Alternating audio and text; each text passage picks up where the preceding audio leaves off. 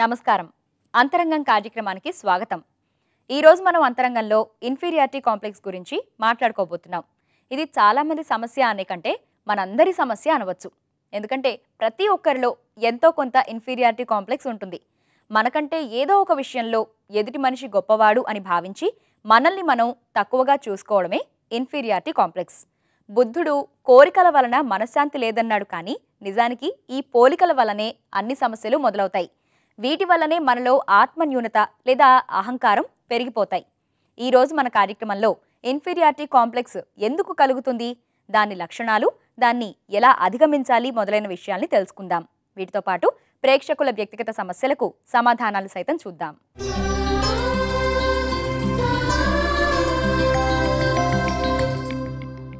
ఈ ప్రపంచంలో చాలా సమస్యలు ఉంటాయి.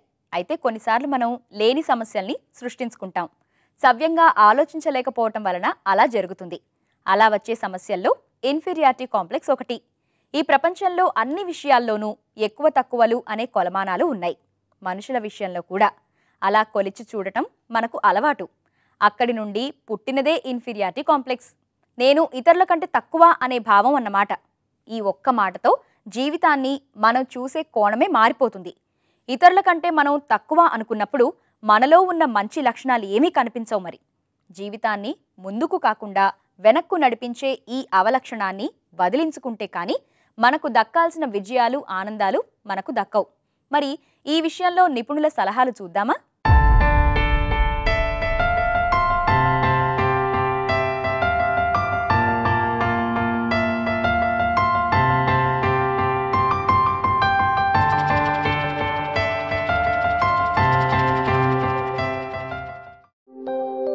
పసితనంలో ఎవరికీ ఇన్ఫీరియారిటీ కాంప్లెక్స్ ఉండదు. ఒక పసివాడు తన ముందు ఎంత గొప్ప వ్యక్తి వచ్చి నిలబడినా తొణకడు, బెణకడు. కానీ వయస్సు పెరుగుతున్న కొద్దీ ఆత్మన్యూనత లక్షణాలు పెరుగుతూ పోతుంటాయి. ఇందుకు తల్లిదండ్రులు, టీచర్లు, సమాజం అందరూ బాధ్యులే. మీకు అది రాదు, ఇది రాదు, పక్కింటి రాధలా పాడలేవు, వెనుకింటి రాములా నీకు 100 మార్కులు రాలేదు, నువ్వు నల్లగా ఉన్నావు, పొట్టిగా ఉన్నావు లాంటివెన్నో వినబడుతుంటాయి. ఇవన్నీ ఇతరుల కంటే నువ్వు తక్కువ, ఈ సమాజంలో నీకంటే చాలామంది ఎక్కువ అని చెప్పడమే అవుతుంది.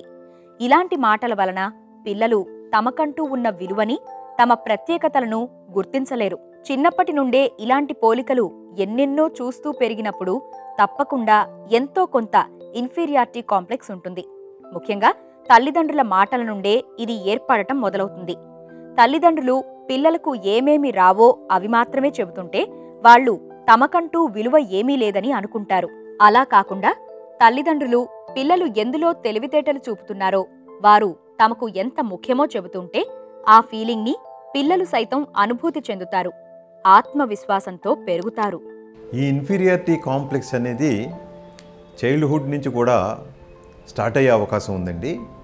ఎందుకంటే ముఖ్యంగా చిన్నపిల్లల్లో ఈ పెద్దవాళ్ళు తెలుసో తెలియకో, లేకపోతే ఇరుగు పొరుగు వాళ్ళు కానీ కంపేర్ చేయడము, ఒకరిని కించపరచడం జరుగుతూ ఉంటుంది. కంపేర్ చేయడం వల్ల వాళ్ళని ప్రోత్సహించడం బదులుగా వాళ్ళని నిరుత్సాహపరచడం అవుతుంది. దాంట్లో వాళ్ళకి ఒకళ్ళ మీద ఒకళ్ళ కోపమో, లేకపోతే అది కాస్త తిరిగి వాళ్ళని వాళ్ళు ఇన్యాడిక్వెంట్గా, అంటే సెల్ఫ్ ఇన్యాడిక్వెసీ డెవలప్ అయ్యేటువంటి అవకాశం ఉంది.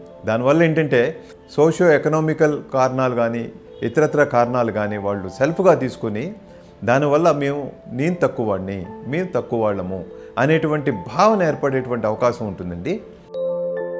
ఆత్మన్యూనత ఉన్నప్పుడు అది ఒక ఆటంకంలా అడుగడుగునా అడ్డుపడుతుంటుంది. మన పట్ల, మనం చేస్తున్న పనుల పట్ల మనకు నమ్మకం ఉండదు.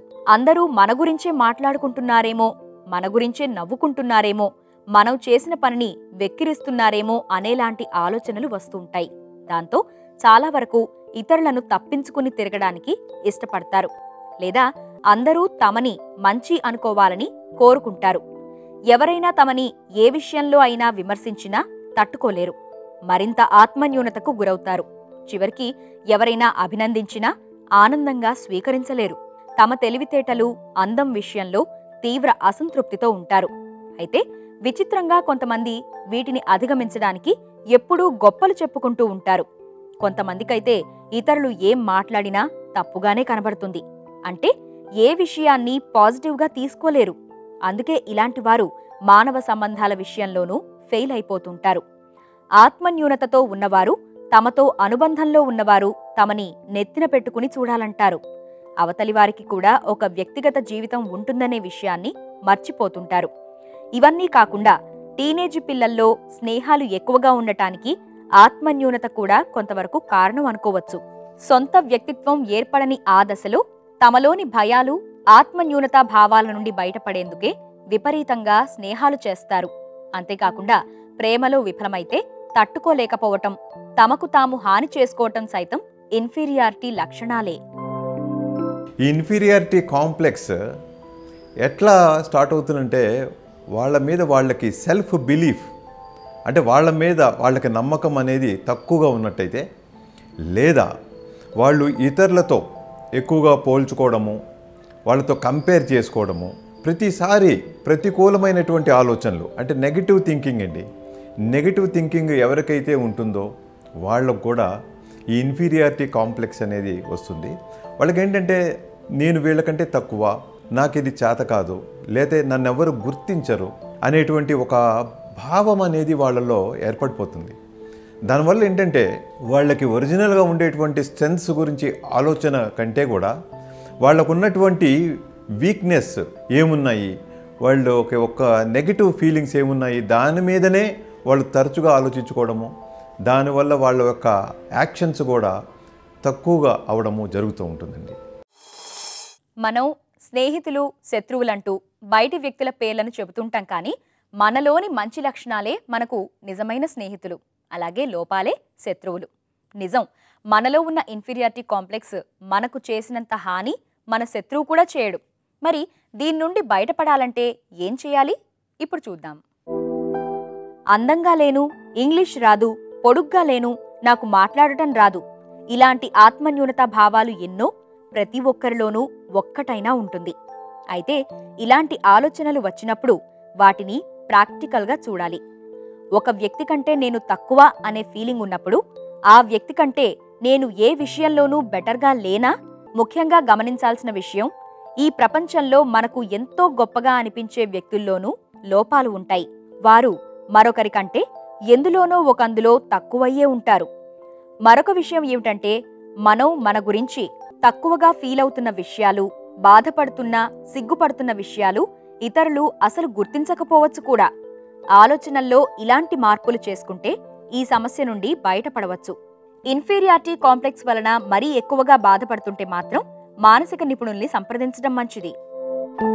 వాళ్ళు ఎలా సెల్ఫ్గా కౌన్సిలింగ్ చేసుకోవాలంటే, లేదు ఏదో ఒక వెలితి డెఫిషియన్సీ ఉంది కదా, అందుకని ఇలా ఉంది కదా, ఆ డెఫిషియన్సీని నేను ఎట్లా ఫైండ్ అవుట్ చేయాలి, ఎట్లా కనుక్కోవాలి, ఈ డెఫిషియన్సీ పోవడం కోసం నేను ఎటువంటి ప్రయత్నం చేయాలి అని చెప్పి ఆ విధంగా ఒక బుక్స్ చదవడం వల్ల కావచ్చు, కొన్ని ఉపన్యాసాలు వినడం వల్ల కావచ్చు, లేకపోతే కొంతమంది స్నేహితులు, హితులు వాళ్ళ సలహాలు పాటించడం వల్ల కావచ్చు, లేదా ప్రేయర్స్ వల్ల, మెడిటేషన్ వల్ల, లేకపోతే ఫిజికల్ ఎక్సర్సైజెస్ వల్ల, చాలా రకాలుగా వాళ్ళ యొక్క ఆత్మ పరిస్థితిని, వాళ్ళ యొక్క సెల్ఫ్ ఎస్టీమ్ని, వాళ్ళ యొక్క సైకిక్ ఎనర్జీని ఇంప్రూవ్ చేసుకోవచ్చు అన్నమాట.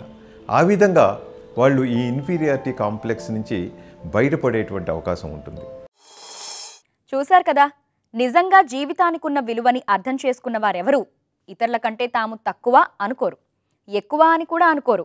ఎందుకంటే మేము ఎక్కువ అనుకునేవారే ఇతరులు తమని తాము తక్కువగా చూసుకునేలా చేస్తారు. మరి ఈ సృష్టిలో ప్రతి ప్రాణికి ఒక ప్రత్యేకత ఉంది, భిన్నత్వం ఉంది. ఆ భిన్నత్వాన్ని గుర్తించలేకపోవడం వల్లనే మనకు ఎక్కువ తక్కువ ఆలోచనలు వస్తున్నాయి. మరి మనం ఇంట్రోవర్ట్స్, ఎక్స్ట్రోవర్ట్స్ అనే 2 పదాలు వింటూ ఉంటాం. అంటే అంతర్ముఖులు, బహిర్ముఖులు అన్నమాట. మొదటివారు పెద్దగా నలుగురిలో కలవరు. వీరు కాస్త రిజర్వ్డ్గా తమతో తాము ఉండటానికి ఇష్టపడతారు. అదే ఎక్స్ట్రావర్ట్స్ అయితే మనసులో ఉన్నది మొత్తం బయట పెట్టేస్తుంటారు.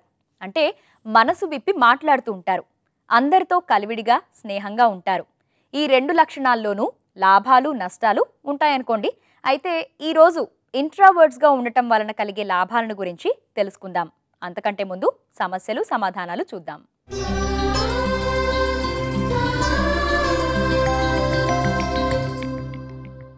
డాక్టర్ గారు, ఈ ప్రశ్నని జానకిరామ్ అడుగుతున్నారండి. మా పాప వయస్సు 11 ఏళ్లు.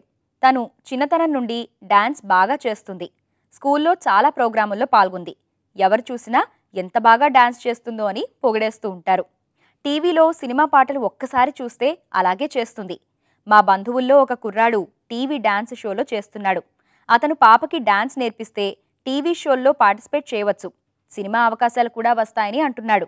నాకు ఏమాత్రం ఇష్టం లేదు, కానీ నా భార్య మాత్రం అతను చెప్పినట్టుగా చేద్దామని అంటోంది.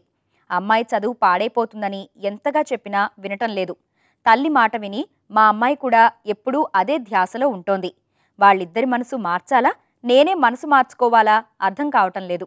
నాకు ఏదైనా మంచి సలహా ఇవ్వగలరు అంటున్నారు. జానకిరామ గారు, మీ అమ్మాయికి ఉన్నటువంటి కళలో ముఖ్యంగా మీరు ఒకటి అర్థం చేసుకోవాల్సింది, తను చూడంగానే నేర్చుకుంటుందని చెప్పారు.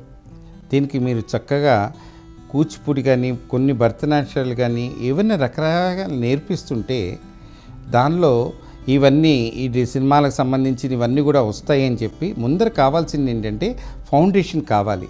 దేనికైనా సరే ఆ ఫౌండేషన్ని మీరు మొట్టమొదటిగా ఇచ్చేటట్టు మీ భార్య తీసుకున్న నిర్ణయానికి మీరు కొంత సపోర్ట్ చేయండి. కానీ అది మన సినిమా సాంగ్స్ కాకుండా బేసికల్గా మనకి కళకి సంబంధించింది. ఎందువల్ల అంటే సినిమాలలో రకరకాలైనటువంటి మిక్స్ అయినటువంటివి కలిసి వస్తాయి. ఎప్పుడైతే నీ దగ్గర బేస్ ఫండమెంటల్ ఉంటుందో అది ఎటువంటి దీనికైనా నృత్యం చక్కగా చేయవచ్చు. రెండోది, మీ పాపకు కూడా ఇష్టం అంటున్నారు. ఇక్కడ కావాల్సింది ఏంటంటే మీ పాపకు ఒక చిన్న ఇది చెప్పండి. రోజుకు ఒక గంట గంటన్నర సేపు నువ్వు డ్యాన్స్ చేసుకో, తక్కిన సమయాల్లో నువ్వు ఏం చేయాలి అంటే ఇక్కడ మీరు ఒక ప్రణాళికలాగా వేసుకోవాలి. చదువు కూడా ఇంపార్టెంట్ అండి. ఇవాళ రేపు చదువుతో పాటు ఒక స్థాయికి పైగా డ్యాన్స్లో కూడా మనకి సర్టిఫికేట్ కోర్సెస్ ఉన్నాయి, డిగ్రీ ఉంది. ఇవన్నీ కూడా పాస్ అవ్వటానికి మనకి ఏమేం కావాలి అనేది తెలుసుకుంటే మనం కొంత వేరేజ్ వేసుకోవచ్చు. ఈ వేరేజ్ వేసుకునేటప్పుడు మనకి 10th ఫెయిల్ అవ్వటం కష్టం. అందుకని పాపకు కూడా చెప్పండి, రోజుకు ఒక గంట గంటన్నర చదువుతో పాటు డ్యాన్స్ కూడా కలిస్తే ఆ అమ్మాయికి తిరుగులేనటువంటి మార్గదర్శకం ఉంటుంది. అంటే ఇక్కడ ఆలోచించవలసింది పాప తప్పు కాదు, మీ భార్య యొక్క ఆలోచన తప్పు కాదు. మీ ఆలోచనలో జానకిరామ్ గారు కొంచెం ఎనలైజ్ చేసుకోండి, తప్పకుండా మంచి భవిష్యత్తు ఉంటుంది. డాక్టర్ గారు, జాన్ ఇలా అడుగుతున్నారండి. మాకు ఒక్కడే కొడుకు, చాలా గారాబంగా పెంచాం. ముఖ్యంగా మా ఆవిడ వాడి మీద ఈగను కూడా వాలనివ్వదు. దాంతో వాడు చాలా బద్ధకంగా తయారయ్యాడు. ఇంటర్లో ఇంకా 4 సబ్జెక్టులు మిగిలి ఉన్నాయి. 2 ఏళ్లుగా వాటిని పూర్తి చేయలేకపోతున్నాడు. ఊరికే తిని తిరుగుతున్నాడు. స్నేహాలెక్కువ, రోజంతా బయటే ఉంటాడు. ఏం చేస్తున్నావంటే సమాధానం ఉండదు. ఈ మధ్య మా వీధిలోనే ఉండే ఒక అమ్మాయిని ప్రేమించానంటూ లవ్ లెటర్ ఇచ్చాడట. వాళ్ళ అమ్మా నాన్న వచ్చి మమ్మల్ని తిట్టి వెళ్లారు. వీడేమో ఆ అమ్మాయిని ప్రేమించాను, పెళ్లి చేసుకుంటాను అంటున్నాడు. ఏదైనా హాస్టల్లో వేద్దామంటే వాళ్ళమ్మ ఒప్పుకోవటం లేదు. నాకు మా వాడి గురించి చాలా దిగులుగా ఉంది. దయచేసి తగిన సలహా ఇవ్వగలరు అని అడుగుతున్నారు. జాన్ గారు, మీరు ఒక చిన్న ఇది ఇక్కడ కావాల్సిన విషయంలో మీ బాబు హైపర్ యాక్టివిటీగా ఉన్నట్టుగా మాకు తెలుస్తోంది. ఈ హైపర్ యాక్టివిటీ దీంట్లో ఎక్కువగా ఇవాళ రేపు యువత ఆహార అలవాట్లు సరిగ్గా లేకపోవటం వల్ల ఇటువంటి జరుగుతూ ఉంటాయి. పైగా మీరు ఇంటర్మీడియట్లో 4 సబ్జెక్టులు ఉన్నాయి, 2 సంవత్సరాల నుంచి ఖాళీగా ఉన్నాడు. స్నేహం అనేది అంటే మీ అబ్బాయి సోషల్ దీంట్లో తిరగటం బాగానే ఉంది, కానీ మొట్టమొదటిగా తెలుసుకోవాల్సింది మీ అబ్బాయికి ఒక చిన్న కౌన్సిలింగ్ అవసరం అండి. ఒక సైకాలజిస్ట్ దగ్గరికి తీసుకెళ్ళి కౌన్సిలింగ్ తప్పనిసరిగా ఇవ్వండి. ఎందువల్లంటే 20 ఏళ్ళు కష్టపడితే 80 ఏళ్ళు అబ్బాయి సుఖంగా ఉండటానికి మొట్టమొదటిగా అబ్బాయికి కావాల్సింది ఏంటి అనేది చెప్పగలిగే స్థాయి. ఎందువల్ల అంటే మీరు 2 ఏళ్ళు గ్యాప్ ఇవ్వటం వల్ల ఇప్పుడు మీ ఇంట్లో వాళ్ళు ఎవరి మాట అబ్బాయి వినడు. పైగా అబ్బాయికి జెనెటికల్ చేంజెస్ రావటం వల్ల ఒక పెద్దవాడిని అయిపోయానని చెప్పి తను చూస్తున్న సమాజంలో ఒక లవ్ లెటర్ ఇచ్చి వాళ్ళు వచ్చి మిమ్మల్ని తిట్టు కూడా వెళ్ళారన్నారు. ఇది నీకు ఆ అబ్బాయికి చెప్పవలసిన స్థాయిలో రకరకాలవి ఉన్నాయండి.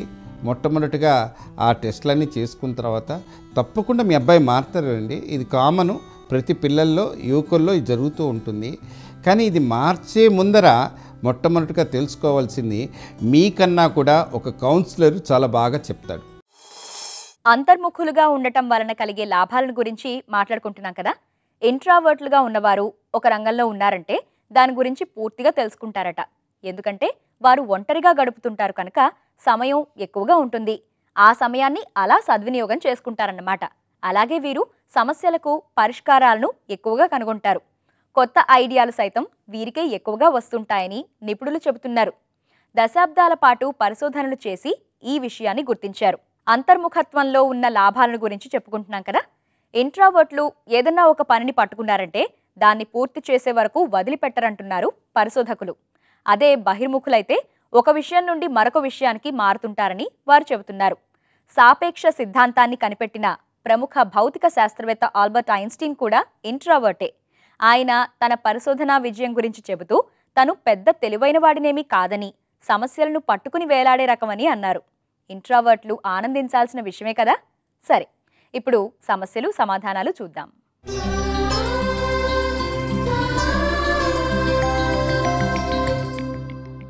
డాక్టర్ గారు, ధరణి ఇలా అడుగుతున్నారండి. మా నాన్నగారి వయస్సు 55 సంవత్సరాలు. ఆరోగ్యం సరిగ్గా లేకపోవడంతో వాలంటరీ రిటైర్మెంట్ తీసుకున్నారు. తను ఎప్పుడూ ఒంటరిగా ఉండటానికి ఇష్టపడతారు. ఎవరితోనూ కలవరు. భయం కూడా ఎక్కువే. ఎవరన్నా చిన్న మాటన్నా తట్టుకోలేరు. ఇలాంటి మనస్తత్వం కారణంగానే ఉద్యోగం చేయలేకపోయారు. అమ్మే ఇంటి వ్యవహారాలన్నీ చూస్తుంది. ఇప్పుడు కొత్తగా మా నాన్నగారు తనకి ఏవో మాటలు వినబడుతున్నాయని, ఎవరో తనని తిడుతున్నారని గట్టిగా అరుస్తున్నారు.